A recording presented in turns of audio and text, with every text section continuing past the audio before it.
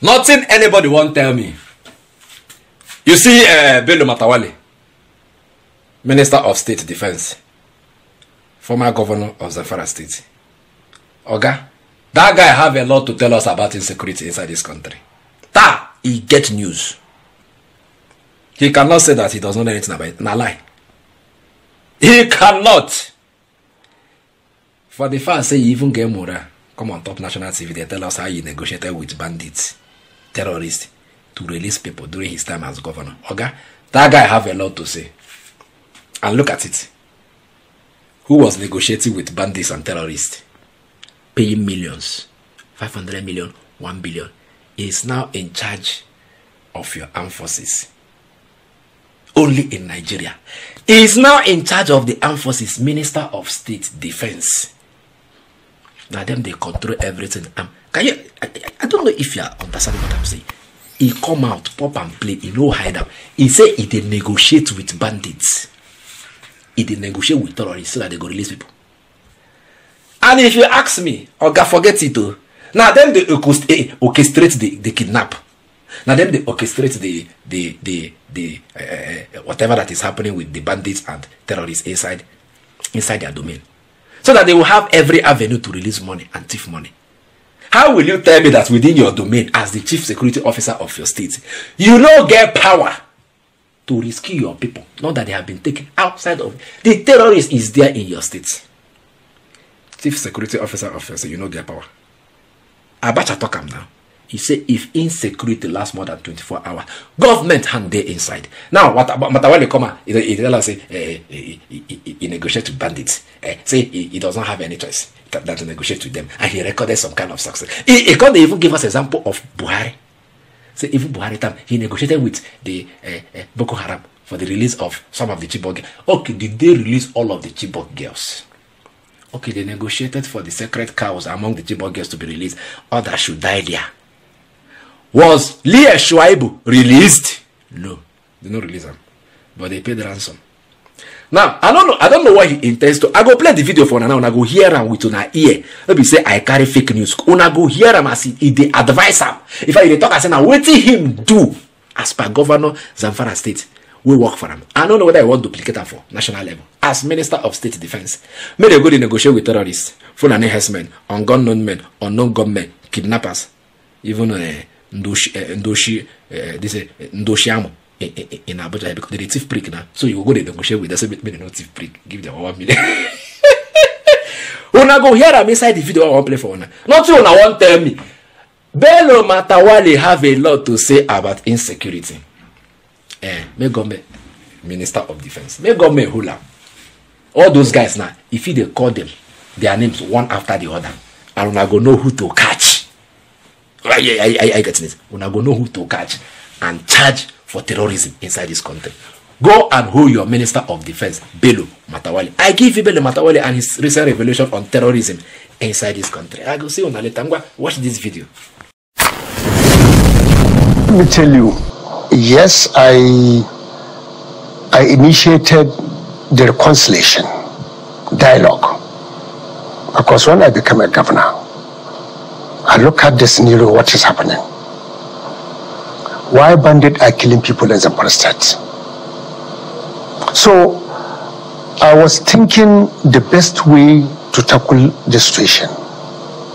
So I have been getting a lot of advice from different sector, which I ended up to call a stakeholders meeting at that time.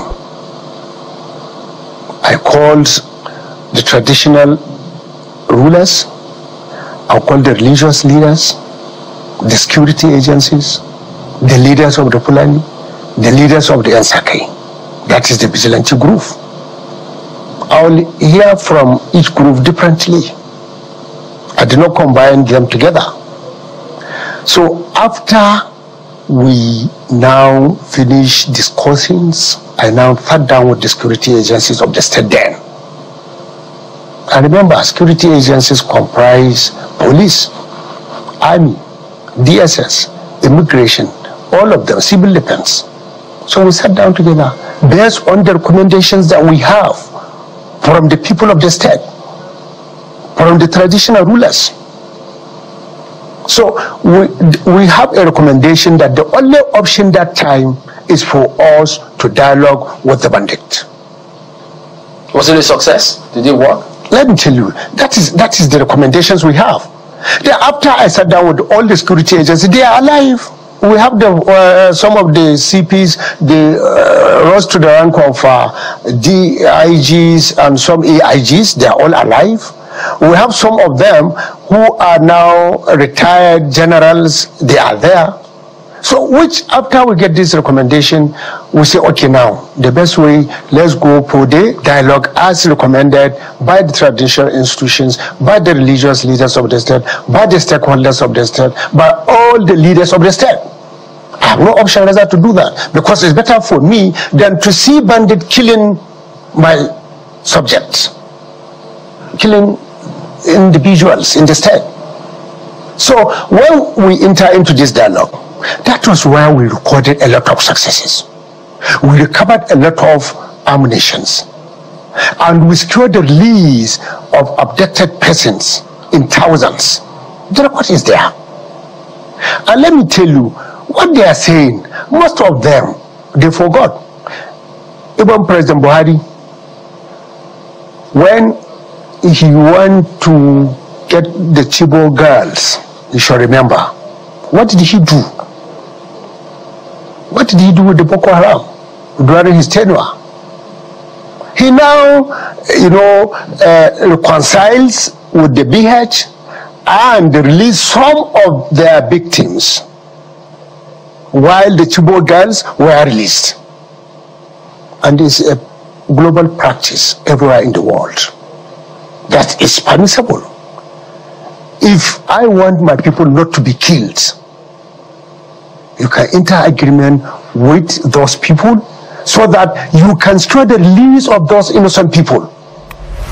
What is happening now between Israel and Palestine is the same thing.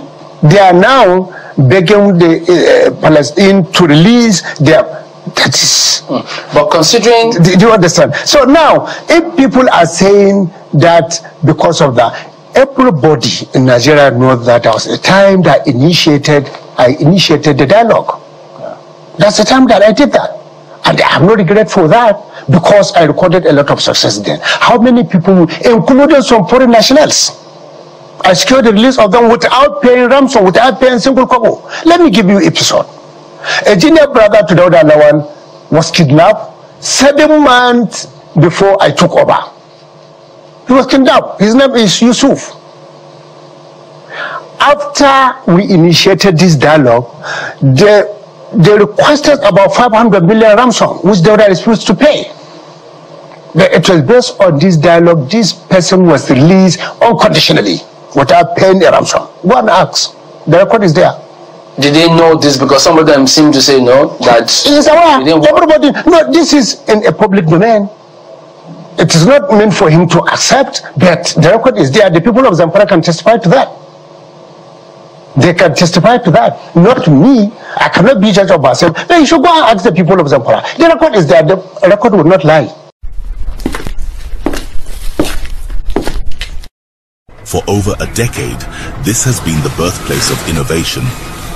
Innocent Vehicles is a testament to resilience, employing international best practices to create more than just a car. Every vehicle here tells a story of durability, fuel economy and safety. Crafted with the African spirit, the Nigerian heart. These vehicles surrounding me embody the unique concept of regionalization, each one designed to cater to the tastes and preferences of our people. From the streets in Nigeria to the terrains of the Sahara, these vehicles are designed for our roads, for our people. This is more than a vehicle. It's a symbol of our progress, our resilience, our collective success story. Your feedback drives us to continuously innovate and improve. Innocent Vehicle, the pride of African roads. I beg, if you like this update, subscribe to my channel. I beg, Biko, Ejo, Da Allah. Subscribe.